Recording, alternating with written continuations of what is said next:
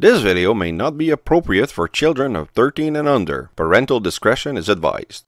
Hi everyone, it's Raziel Kane, and today something that has nothing to do with Transformer, although she is a robot, from the game Xenosaga, specifically the version of episode 1. And there's a German text that goes with the episode 1, well, each episode. This one is Der Willy Zurmak, and I'm probably butchering this pronunciation like crazy.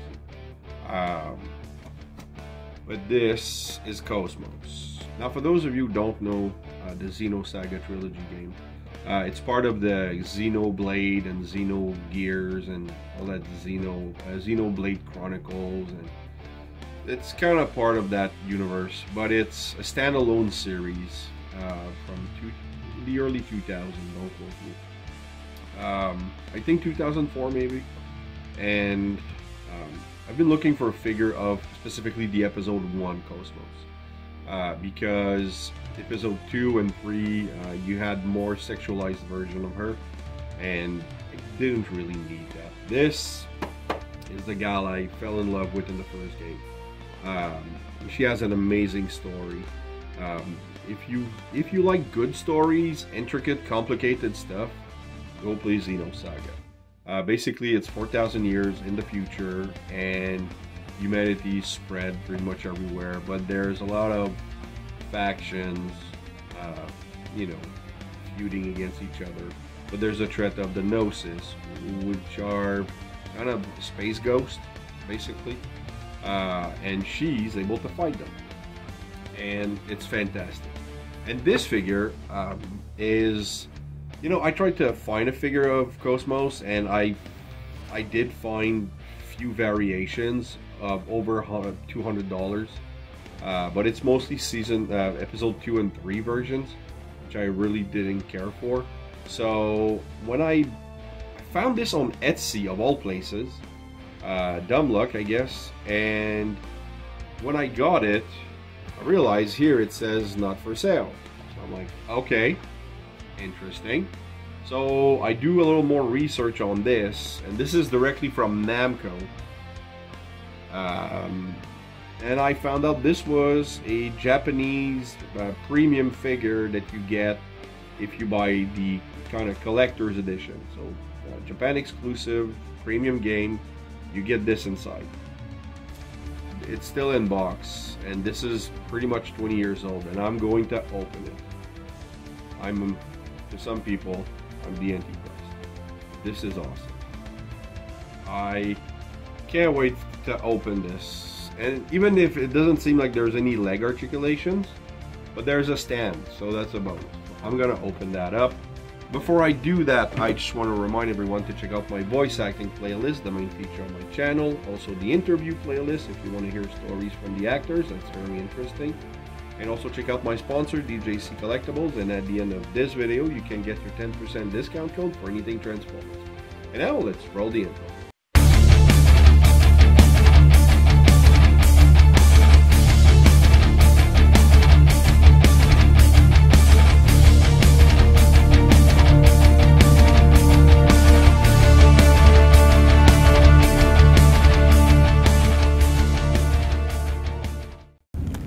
I am an anti-gnosis humanoid fighting system, serial number 00000001. Development name KPX, abbreviated name Kos-Mos.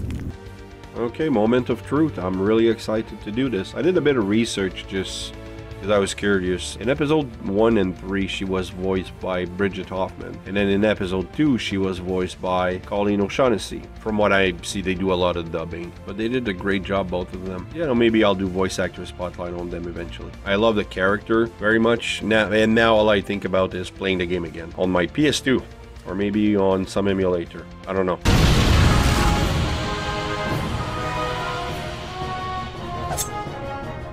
Okay, let's do this. Well, first let's take a look at the box. You have the FB shot, the R cannon. I don't recall this gun because most revolvers and pistols were used by a character named Junior. You have two sets of, well, two different hands. One of each, so I'm guessing for different weapons. This seems to be connected directly to the hand, which would fit the character very well. You have the figure itself, nice artwork, and then in the back you have different ways to equip her, and a product shot, and then some writing. Female, 18. This is weird, but I guess she's not even 18 years old because the character, she's a robot designed. But actually, if you think of the actual character in the story, she's like 6,000 years old. So, 167 centimeters, 92 kilograms. So she's a tall girl, and she's pretty. She's all made of sturdy stuff. So pretty heavy. Shion, you forget I am not human. I am merely a weapon. Can't I? And then there's other stuff. I have no. And then the not for sale stuff. Well, I don't understand why someone would sell this, but I'm glad that he did. All right, so it's already ripped. The box is a bit damaged, and there's no way I can preserve the artwork. I know, but I really want to open this. I'm sorry, everyone. There you go. The stand is, it's glued to, so I'm gonna rip more of the artwork. There's a good weight to it. There's a good weight to her. Alright.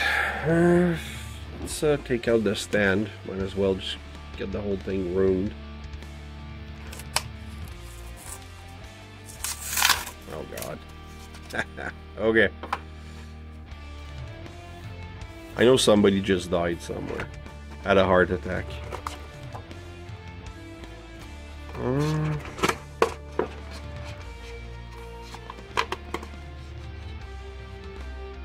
Okay, the FB shot. There's a bit of a... Oh. Yeah, he's losing his paint inside, but it's not gonna show too much, so... I can't complain there. There you go. Looks real good. But the fact that the paint is scratching on the inside tells me that I have to be careful with this, because it's still old, so I don't know how resistant that's going to be. Maybe if I pop them from the other side, and the extra set of hands. So that's for the gun, the revolver.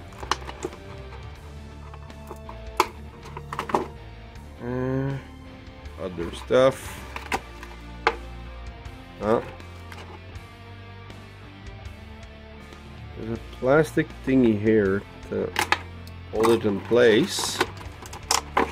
It was loose, so that can happen. The revolver. And now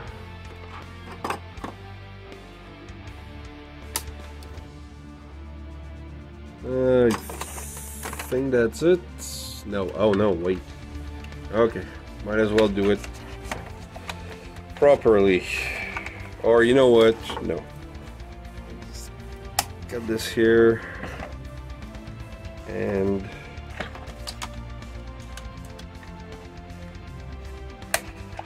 cut this here. There you go.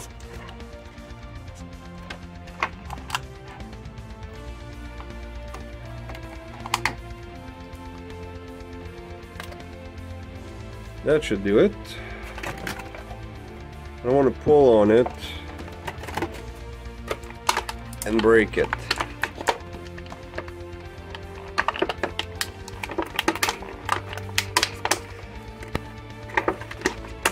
I'm trying not to damage the hair. Well, you'll see from the clips, my little clip insert, she'll have a more vibrant hair color. As I am currently configured for simulated battle, my output is limited to 22% of its normal capacity. But this looks good. Pale blue. I think in the other games she was really a darker blue, but I really like this. And as I said, no leg articulation. So it's a bummer, but she's a display piece. I don't think she was ever intended to be a toy. God, she looks good. Alright, you do have... It's just like the game character. You have the visor.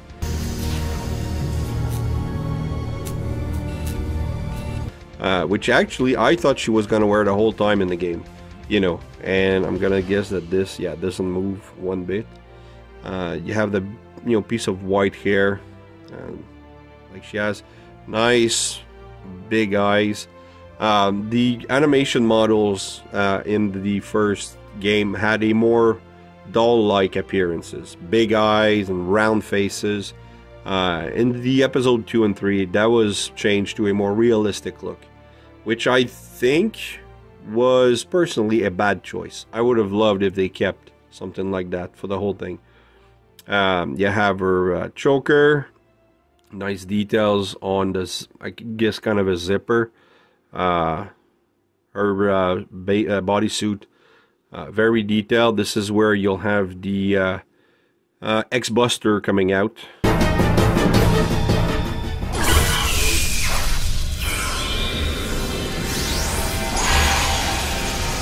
She has her holster here. Oh, there it is. There's no way to get to it, but the holsters are there in the back. Yeah, but I don't think this moves. Unless... it's very tight head articulation. Nice stockings. Love that. Love that piece here. You know, with that little, you know, connector. This is completely unnecessary for a robot, but it was really a cool design choice. I like it. And a nice heel. And that kick can punch through a wall, so, you know, or kick through a wall, I guess. I dig it. Articulation, you do have a kind of, you know, those soft ratchet that they click, but they don't do a sound. So you have that, and then you have a very soft elbow bend. You do have a rotation at the hand, and that's it. There's no waist rotation, no leg rotation, no knee bend. So you stick her on this thing here, and then you can play with the different weapons. And to facilitate, there's a porthole right here if you want her to hold her FB shot. Oh, the other way around, like this. So not bad, but I do prefer when she's actually using it. Can she hold it, or is that the other hand? Yeah, I don't think she's meant to hold it like that. This piece moving around is kind of annoying. Alright, let's remove the hand. Oh, I'm guessing.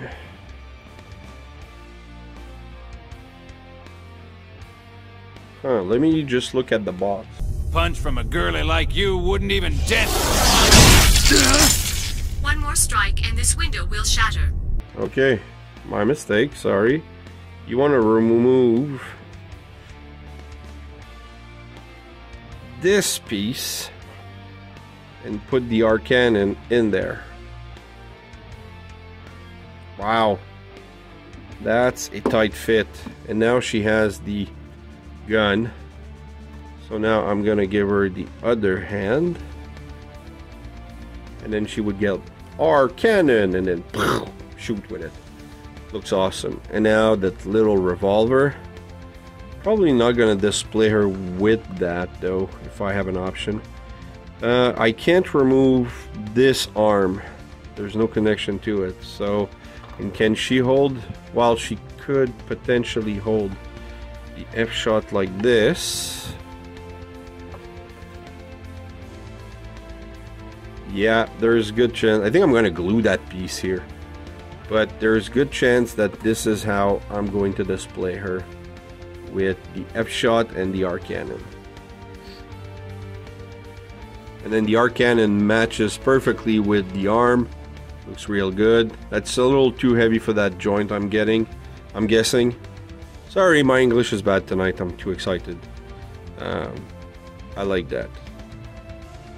She's a good representation. Like, I mean, like I said, I've played the game. I love this franchise. I love the characters. She's awesome. I've been looking for this for a while now, and I'm extremely happy to have found it. So this is going to be a short review. I love the stand, like where the peg, there you go, where the peg actually goes inside the heel, like that hole between the heel and the toes, that arch. So, oh, I can push it down pretty good. There you go. Well, she's not gonna fall off. That's cool. With the arc cannon,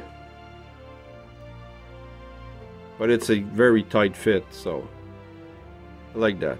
And maybe, yeah, with the gun. I just want to show you how it's being held with. Well, there's no real trigger finger, not with this one either, but you can get a good pose from it. When did she use that? She stole one of Junior's gun, maybe? Potentially. There you go. Alright, let me clean this up a little bit.